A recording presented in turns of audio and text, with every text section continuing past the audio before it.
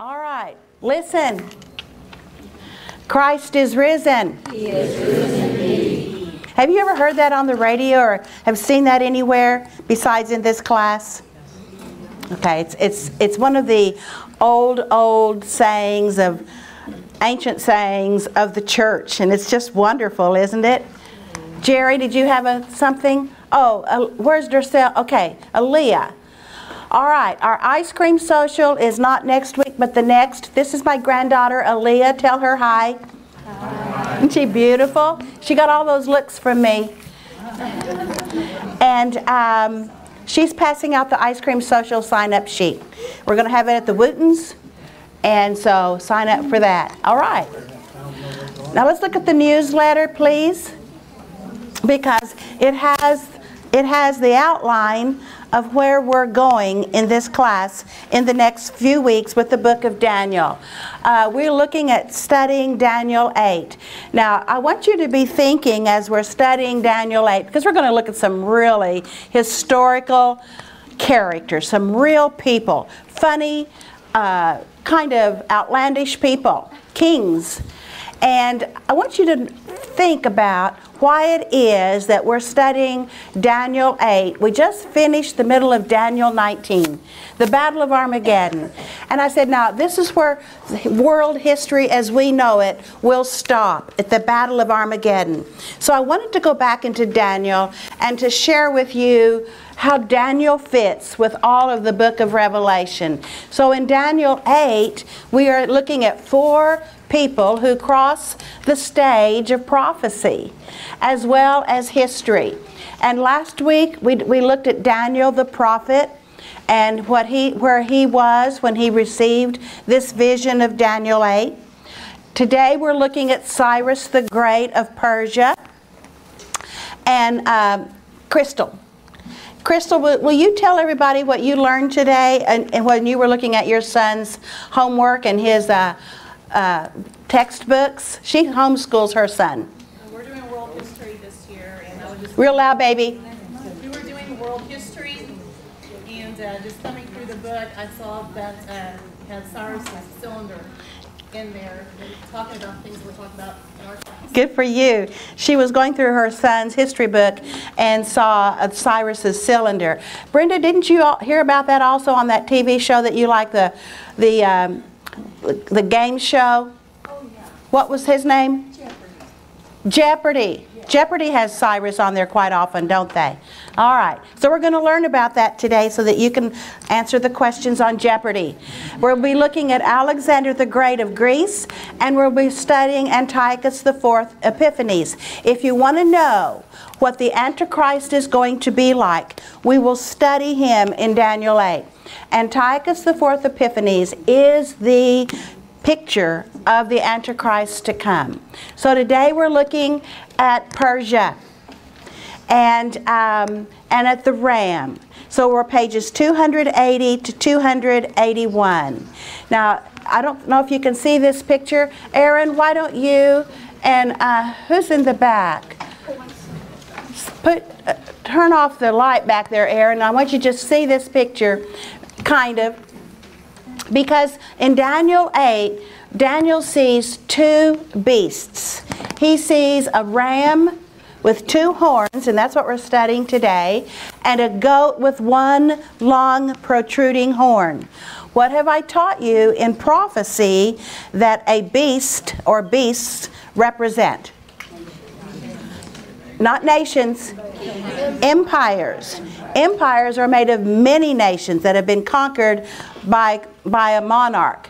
So it's the beasts represent empires. What do the horns represent on these beasts? Nations, that's right. And so the horns represent kings and or nations. So today we're looking at Daniel 8, verses 1 and 2 from last week. Thank you. Lights, please. I'm just giving you the context of Daniel 8. And we've been learning from Kathleen and how to study the Bible, how important context is in studying the Scriptures. When and where and who and what happened and perhaps why. Well, Daniel gives us the context of his vision. This is chapter 8, 1 and 2. It's up here on the board. In the 3rd year of King Belshazzar's reign. We learned last week that we know the year of Belshazzar's reign. It was 551 BC. I, Daniel, had a vision after the one that had already appeared to me. What vision? If he's in Daniel 8 and he is telling us about this vision, and one had already appeared, which vision would that have been? Daniel 7, the beasts, the 4 beasts coming up out of the sea. So this is a vision after that one. In my vision, now he tells us where he is. And he tells us 3 places, or three statements about where he is, and we studied these last week. So you will have a map in your notes from last week. Will, did you get your papers? Alex. Alec. Why do I do that? Well, that's it. It's your middle name. Yeah, you're psychic. Alexander William, and I'm calling him Will all day. Alec, you got your papers? All right, last week I gave you a map, and he said, I saw myself in the citadel of Susa. It was in the province of Elam. In the vision, I was beside the Ulai Canal. So Daniel tells us when he saw this vision and where God transported him to. When he had this vision, he was in Babylon. God has transported him to Persia. They have looked at where the Ulai Canal probably was, because it was from the Tigris River into the city of Susa, and they have found way up high in our satellites taking pictures of that, and they saw the incline of the earth where that canal used to be. Isn't that cool? So, why do you think Daniel thought it important to give us these details? Why is it important that we know when and where he was? Because it's always important to have context. Because here's what Daniel wants us to know. He was in Babylon, but he was transported in his vision to the future, to Persia, to the citadel of Susa. When he had this vision, there was no fortified city called Susa. Isn't that fun to know? All right. Now, verses 3 and 4, and we are on number 1, page 280. Right? Okay, let me find it. Number 1, the first beast. Daniel said, I looked up. He's standing on a canal, and you see the water. I looked up, and there before me was a what? A ram. So we know it represents an empire, and that's the Persian Empire. It had 2 horns.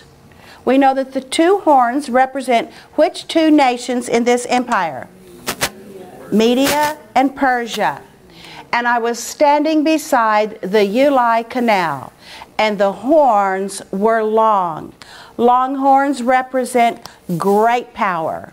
All right? That's number 1. Now, if you'll look at that, it makes no sense. The blanks make no sense. So just mark them out or put in the Medes and the Persians. I looked up, and there before me was a ram with 2 horns, representing Media and Persia. I don't know why the blanks look like that.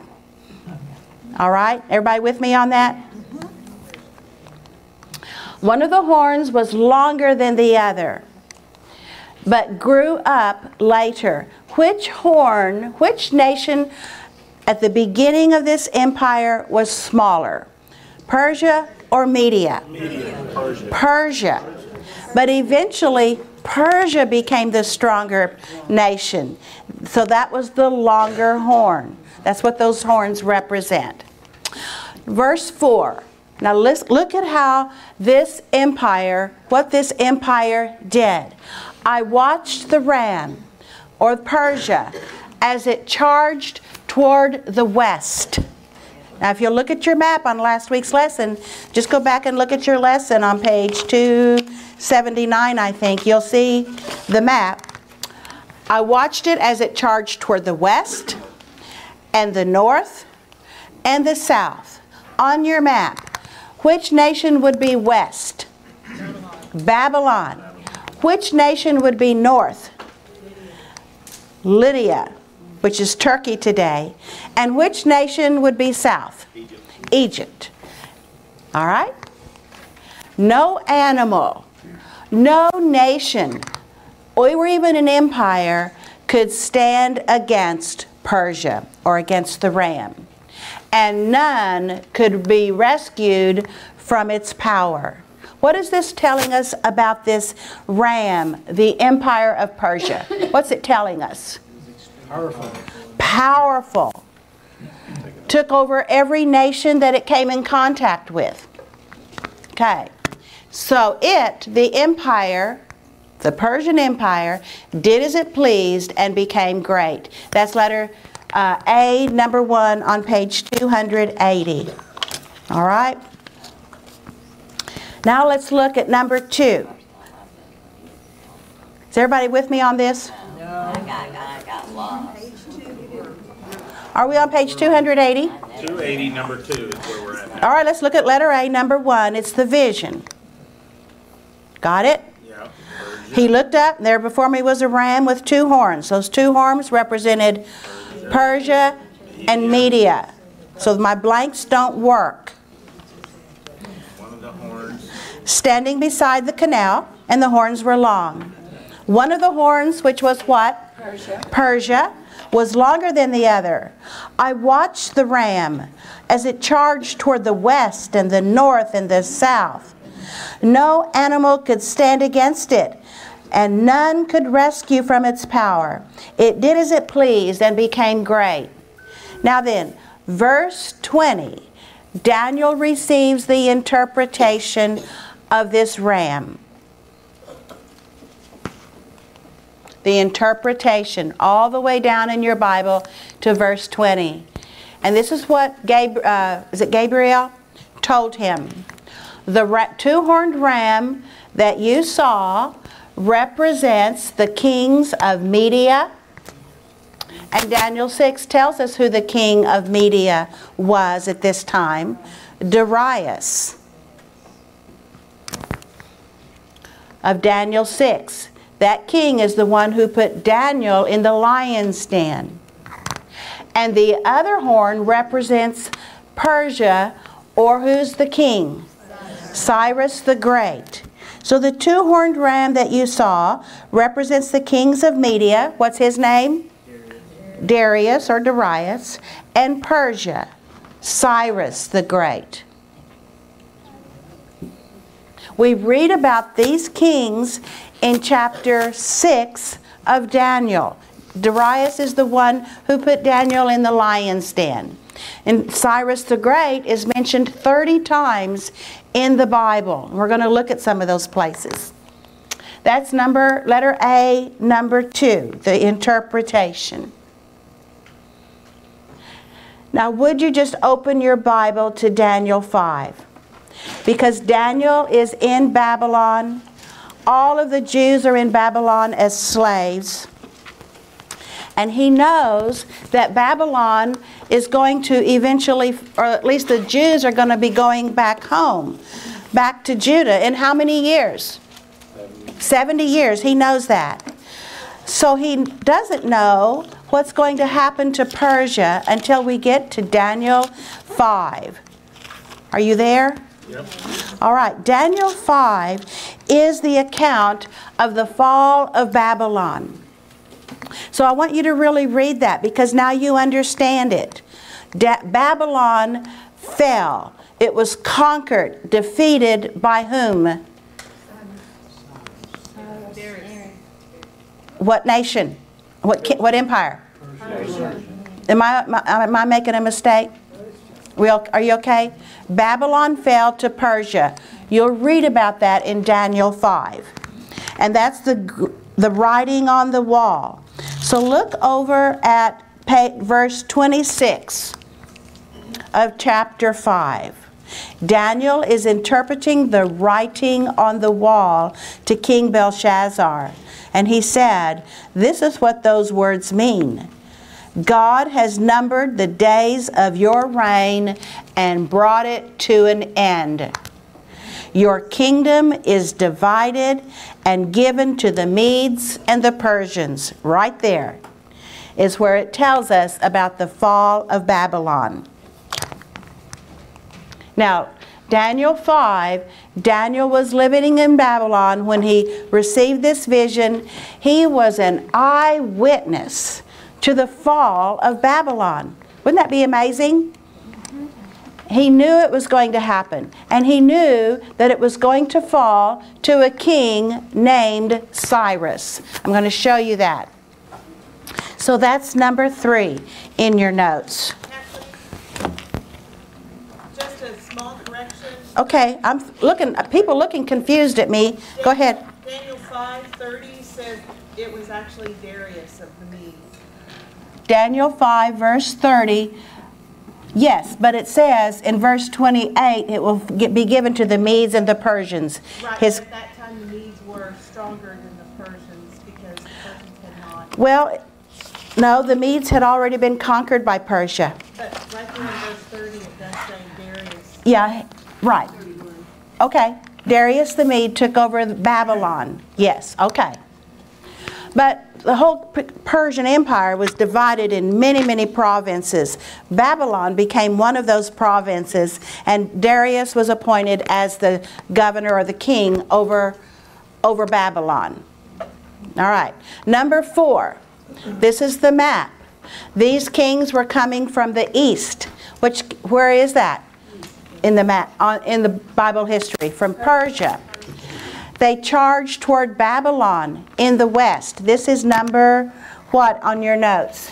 4. Okay, number 4. All right.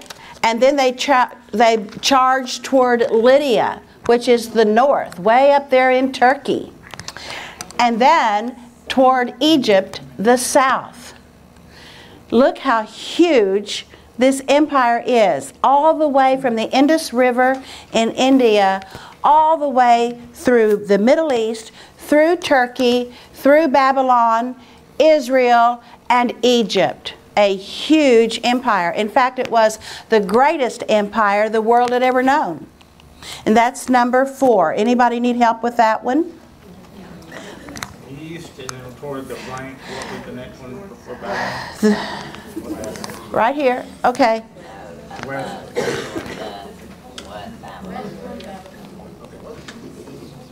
Go back, like. Okay. The ram, it came from the east, charged toward the west, Babylon, and the north, which is Lydia, and the south, which is Egypt. Thank you. Yes, ma'am. All right.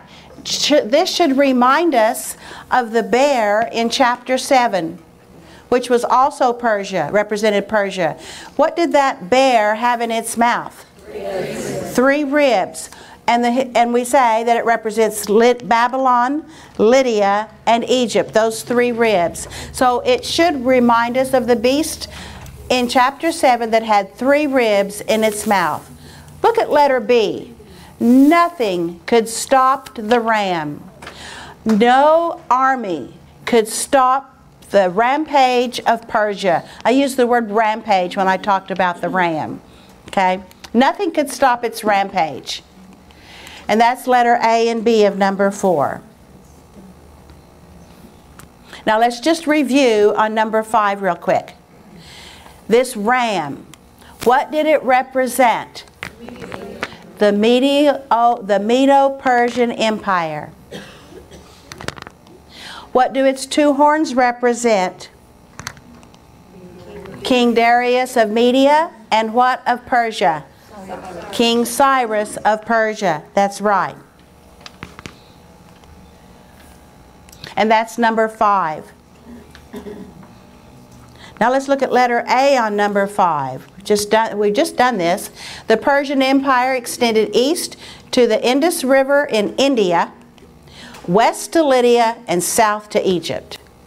In fact, by 525 BC, when Cyrus's son Cambyses conquered Egypt, it had become the largest empire the world had ever seen. And that's number 5, A and B.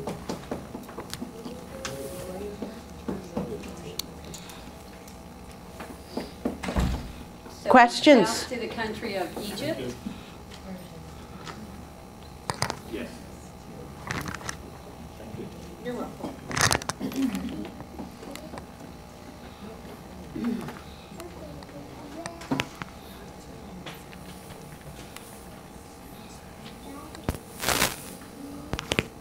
All right.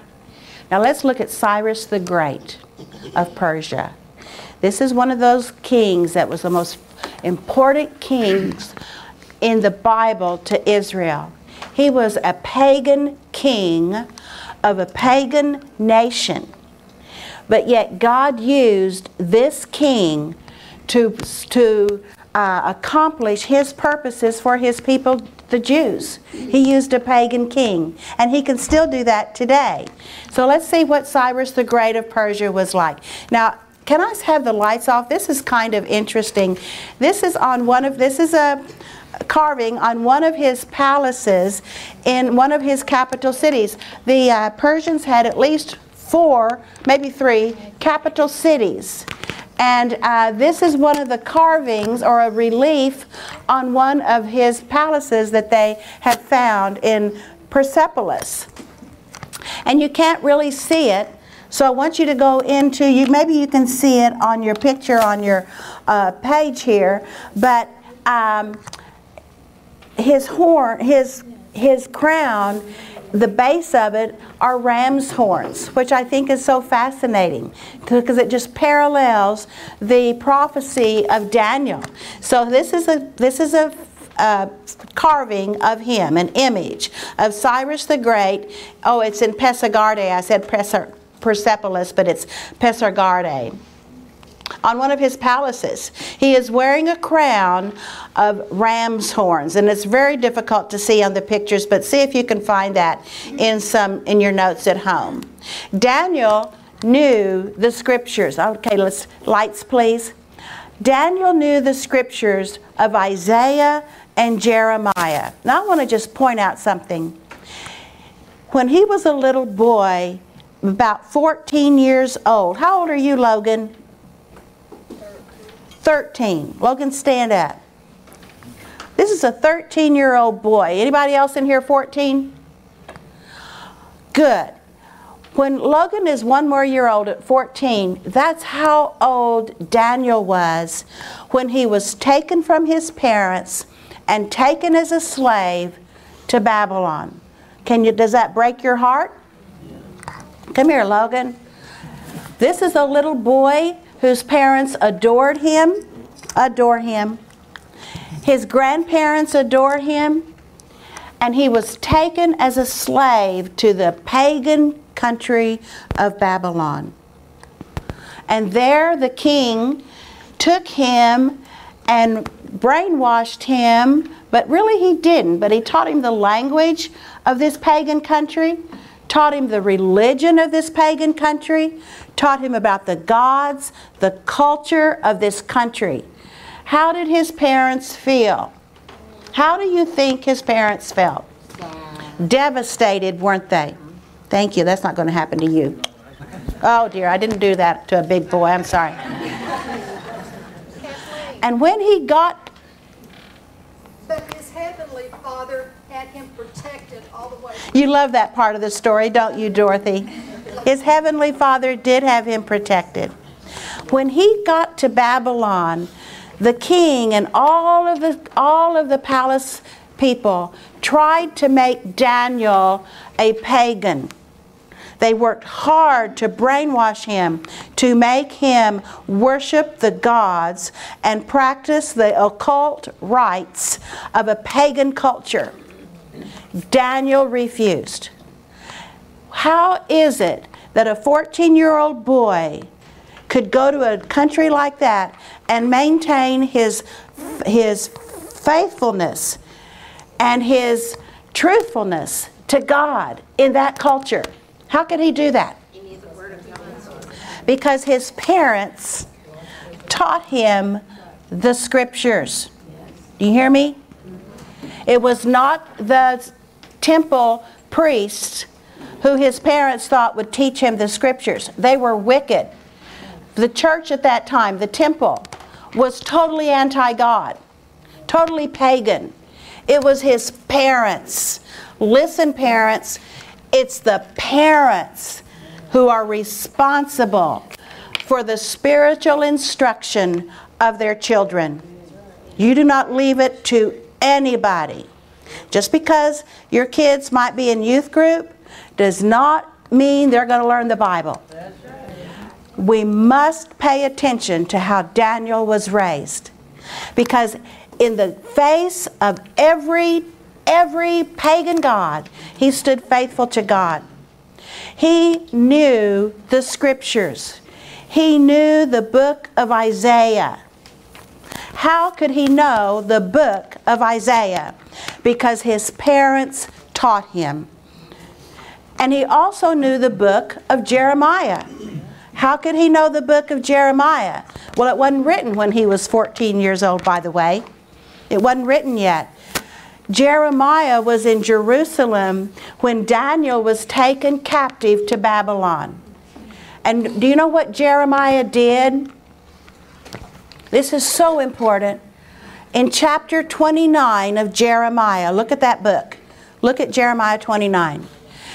Jeremiah wrote a letter from Jerusalem to the captives and the exiles in Babylon. Do you hear me? He wrote them a letter.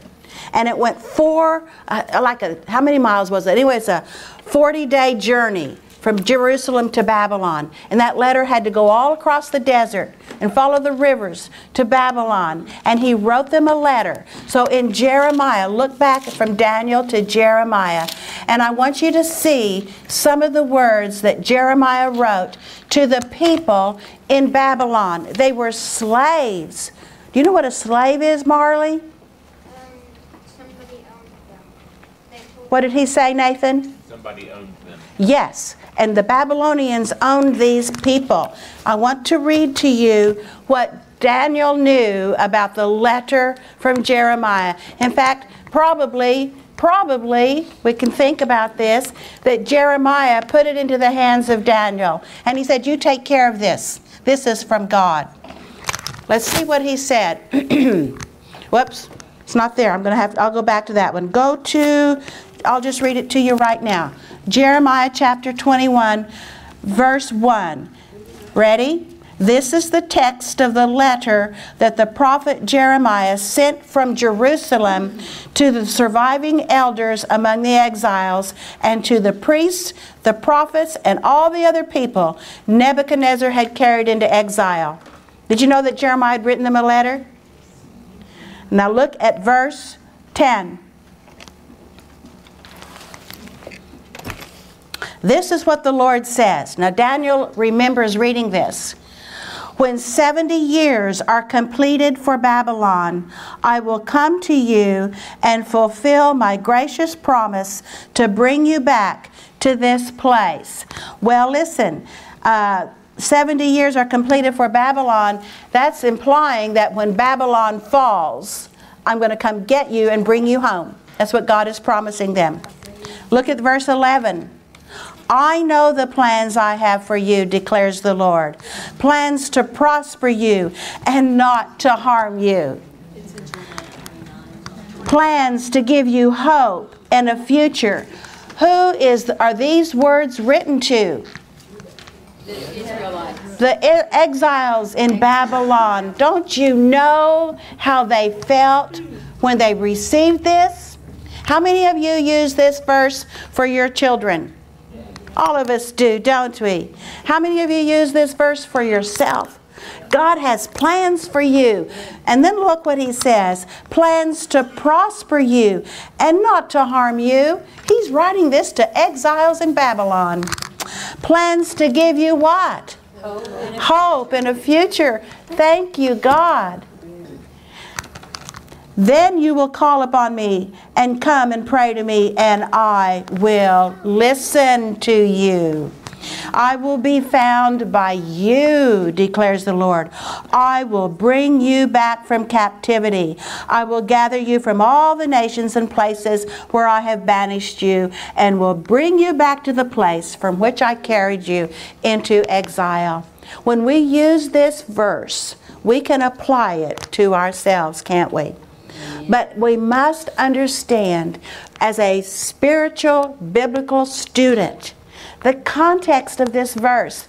It's a verse that God wrote to His people in the worst of times, in exile. And He said, I'm going to come back and get you. All right. Now I want to read some more verses to you. Daniel knew that, and he also knew Isaiah, what Isaiah said about him. I got ahead of myself, but that's okay because I couldn't wait. He knew the chapters of Isaiah. Turn over to Isaiah. Just turn back. You're in Jeremiah, and then you're going to see Isaiah. Isaiah was written 150 years before this, before Daniel was doing his writing. All right? And you know what he does in chapter 44 and 45? If you've been in this class before, how many of you remember this? Raise your hand if you remember me. I know Martha does and Sue does. How many else remember about Isaiah and Cyrus and Cyrus? Listen. Daniel knew that somebody named Cyrus was going to be coming and was going to rebuild Jerusalem and the temple. He knew it because Isaiah had prophesied this. I think this is the most beautiful prophecy maybe in the Bible. Not really. There's many more. But it was so astounding what God did. 150 years before Cyrus was born, Isaiah told of his birth. 150 years before, told about his birth, gave us his name, and told us the tasks that God had predetermined for him to accomplish. Is that not incredible? Yeah. And you know it's found in the book of Isaiah. So let's look at this. This is verse 44, chapter 44, verse 28. And I'm going to read it to you out of the Bible. It is so wonderful because I'm going to skip around. Make sure you're open to your Bible to chapter 44 because we're going to go into a few other verses too. But look at verse 28. 44 verse 28. Let's see. Here it is. This is when he is saying Jerusalem is going to be inhabited again. Look at me. When this was written, Jerusalem was a powerful city. It was not destroyed at all. The temple, it was in its heyday. It was a beautiful, powerful temple, Solomon's temple. The whole world knew about this temple. But now let's see what happens in verse 28.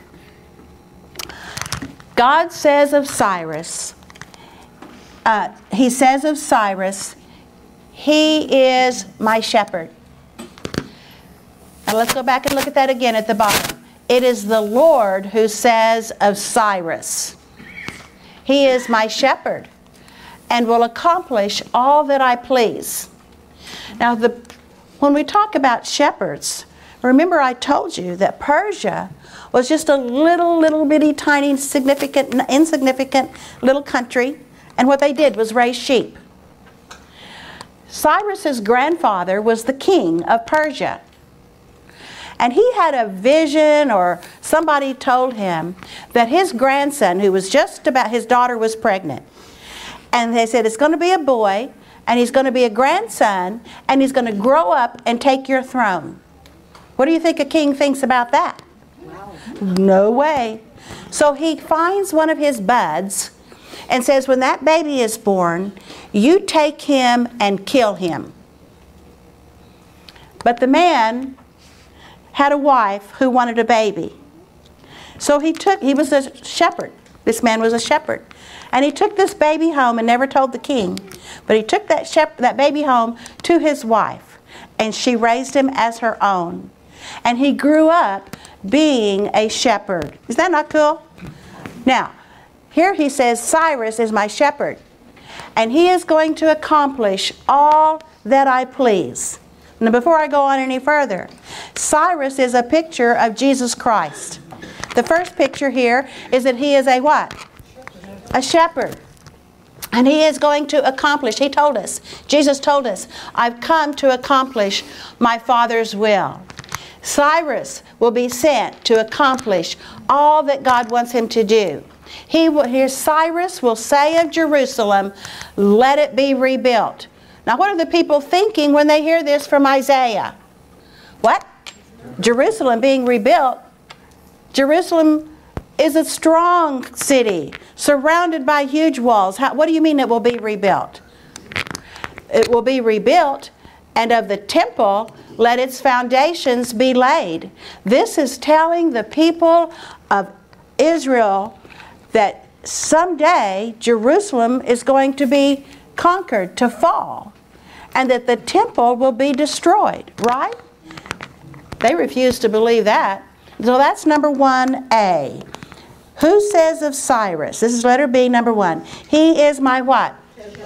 He will accomplish all that I please. He will say of what? Jerusalem, let it be rebuilt. And of the temple, let it be laid. All right. Now, Isaiah's listeners did not know that Judah and Jerusalem 100 years later would be taken into exile to Babylon. They didn't know that, did they? They didn't know that Jerusalem and the temple would be destroyed. They didn't know that. In fact, when Isaiah wrote this prophecy, Jerusalem and the temple were still standing. Isn't that amazing? And that's letter B, number 1, letter B. Got it? How do you think his listeners reacted when they heard this prophecy from Isaiah? They were shocked. What? Shocked. Shock? Disbelief? In fact, refusal to believe it? In fact, Jeremiah kept telling them, Jerusalem is going to fall, the temple is going to be destroyed. And they said in the book of Jeremiah, the people said, no way. No way will that happen. It's God's temple. He would never let his city and his temple be destroyed. But it was.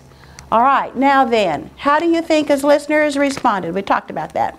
That's number 1. Now, go to chapter 45 of Isaiah. He continues with his prophecy of Cyrus, who had not been born yet. Look at verse 1. I'll tell you what. Go over to page 281. Just turn the page and look at number 3. I'm going to read that right now, because I want to keep all of Cyrus together here. Are we there? Let's read more of Isaiah's prophecy regarding Cyrus. This is page 281. Number 3. Ready? This is what the Lord says to his anointed. Jesus again was the anointed of God, wasn't he? And so we have a picture here of Jesus. And he says to Cyrus, whose right hand I take hold of to subdue nations. Did Cyrus subdue nations? Yes. To strip kings of their armor. Did he do that? Yes. For the sake of Jacob, my servant of Israel, my chosen, I summon... Now listen, this is God talking to somebody named Cyrus. I summon you by name. What's that name? Cyrus. I bestow on you a title of honor, though you do not acknowledge me. Cyrus was not a believer. He did not acknowledge God. Look at the next verse. Verse 5 of chapter 45. I am the Lord, and there is no other. Apart from me, there is no God. I will strengthen you, Cyrus, though you have not acknowledged me. We'll look at that again. Now, so we know that Daniel knew these prophecies of Cyrus from the book of Isaiah. Now listen, he watches Babylon get defeated by a Persian king named what? Cyrus. He knew the prophecy of Cyrus in the book of Isaiah. And he also knew the prophecy of Jeremiah 29. And I just read it to you. When 70 years are completed, I will come to you and fulfill my good promise to bring you back to this place. I know I have the plans I have for you, declares the Lord. Plans to what? Prosper you and to not harm you. Plans to give you a what? Hope and a future. Daniel knew that. And when did Jeremiah write this prophecy? He wrote this to the exiles in Babylon, didn't he? And Daniel read that prophecy. He received that letter. He wrote it, he said it'll be 70 years. And where'd that? In 605 BC, when Daniel was exiled to Babylon, is when he wrote that. Now go to Daniel 9, verse 2. This is a powerful chapter when we read Daniel 9 now. We're going to study Daniel 9, but I want you to read this to you. Daniel 9, verse 2. I, Daniel, understood from the Scriptures, and we know it was Isaiah and Jeremiah, according to the word of the Lord given to Jeremiah the prophet, that the desolation of Jerusalem would last how long? 70 years. Daniel knew from Jeremiah's writings that the exile in Babylon would last 70 years, and therefore it was soon to end. In fact, from the time Daniel went to Babylon until its defeat by Persia, it was 66 years. Did you hear what I said? From the time Daniel went to Babylon until it was defeated by Persia, it was 66 years. Daniel knew that God had said 70, so he knew it was to soon come to an end. He knew that it would be a man named Cyrus who would rebuild Jerusalem. And now he's met a man named Cyrus. Isn't that cool? So Daniel had been in exile in Babylon for 66 years, and there are the dates, 605 to 539 BC. Am I doing okay? We don't have time to write it down. All right.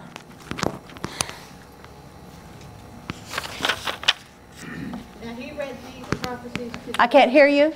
he read these prophecies to the Babylonians. To whom do you think he read these prophecies? To Cyrus. Tradition says he read these prophecies to Cyrus. He was Cyrus's top man, and he read him the prophecies of Jeremiah and the prophecies of Isaiah. And Cyrus sees his name in prophecy of a Jewish God. I think that's incredible. So he read his prophecies to Cyrus, showing that Cyrus was preordained to accomplish God's purposes for his people. How do you think Cyrus felt when he saw his name in Scripture? Be hard to believe, wouldn't it? Be really hard to believe when you see your name written in prophecy 150 years before you were born. How do you think Cyrus responded to these prophecies? Daniel said, this exile is going to last 70 years. It's been 66. You, Cyrus, are going to rebuild Jerusalem and lay the foundations of the temple. What do you think Cyrus did? I'll show you what he did on page 281. Let's look. He issued this decree on Cyrus's cylinder. He issued a decree that very year. Okay? when Daniel read him this stuff, he wrote this decree to allow the Jews to return home to Jerusalem and rebuild their temple. Isn't that incredible? And he put it on this cylinder. It's called Cyrus's cylinder. It's about 9 inches long, and it's written in cuneiform. And it was found in the I forgot when it was found, but we didn't really learn how to read cuneiform until the late 1800s. So they weren't able to read it until the late 1800s. It's written in cuneiform on a clay cylinder, 9 inches long, 4 inches in diameter. And if you want to see it, where do you go? You go to the London British Museum. The British Museum in London. Yeah. And my husband, I told you, took me there. What, darling? Second floor in the back. I thought for sure it would be right in the very front door, but it wasn't. It was the Rosetta Stone that was in the very front door. We'll study Rosetta Stone in a few weeks. All right. It's considered the first example of human rights. Isn't that not amazing? Nowhere else has it ever been put in writing and legislation that a country can have freedom of religion, but it did. His decree allowed all foreign residents of Babylon to go home, rebuild their temples, and establish their religion. Doesn't matter what, just do it. That's what he told them in this cylinder. Restore their religions, rebuild their temples. And here's what I want to end with this. The Bible records this event of Cyrus's cylinder. Did you know that? It's so exciting to me to read, because the Bible records Cyrus writing this cylinder. It's in Ezra chapter 1. So just turn over to Ezra. And that's right before the Psalms, close to the Psalms. Ezra, Nehemiah, Esther, Job, and then Psalms. Chapter 1. I'm not going to tell you about Ezra until next week. But look at what it says. No, go back one more page to 2 Chronicles. Just flip the page back. One more page. These are the last verses of Chronicles of the Kings. This is what happened when Israel was conquered by Babylon, or Judah. Judah was. Look at verse 15 of chapter 36 of 2 Chronicles. Look at verse 20 of 2 Chronicles 36. Nebuchadnezzar carried into exile to Babylon the remnant who escaped from the sword, and they became servants to him and his sons until the kingdom of what? Persia came to power. And look down in verse 22. In the first year of Cyrus, king of Persia, in order to fulfill the word of the Lord spoken by Jeremiah, and who else? Daniel. Isaiah.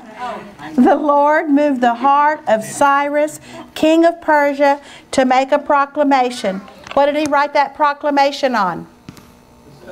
That cylinder. And he put it throughout his realm, and he put it in writing. This is what Cyrus, the king of Persia, says. The Lord, the God of heaven, has given me all the kingdoms of the earth. He knew who gave him his power, didn't he? Isn't that interesting? The Lord, the God of heaven, has appointed me to build a temple for him at Jerusalem in Judah. He understood the God of Judah, didn't he? Any one of his people among you, may the Lord his God be with him, and let him go up to Jerusalem. Look at Ezra, the very next page. Chapter 1, verse 1.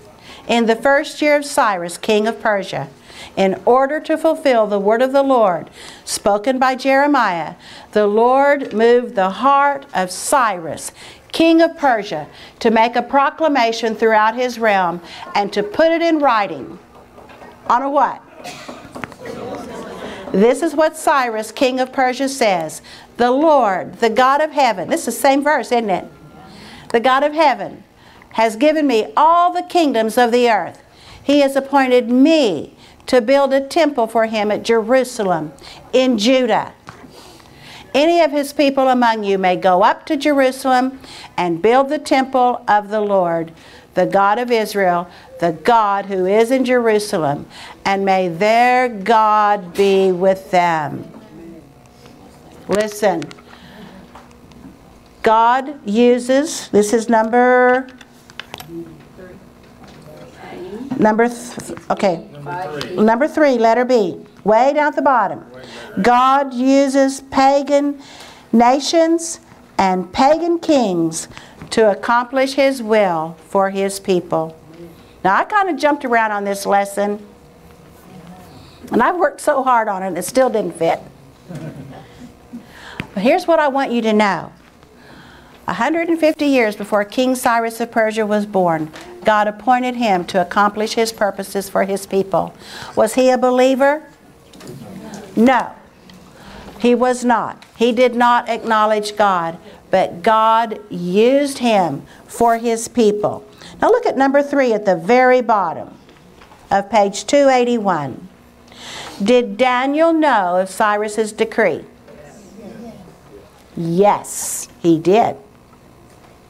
Because he was right there in the palace. Did he know that Zerubbabel led a whole group of people back to Jerusalem to rebuild the temple? Was he aware of that first return?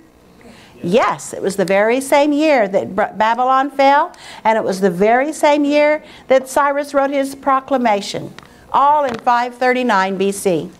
Isn't that exciting? Daniel saw the fulfillment of God's prophecies.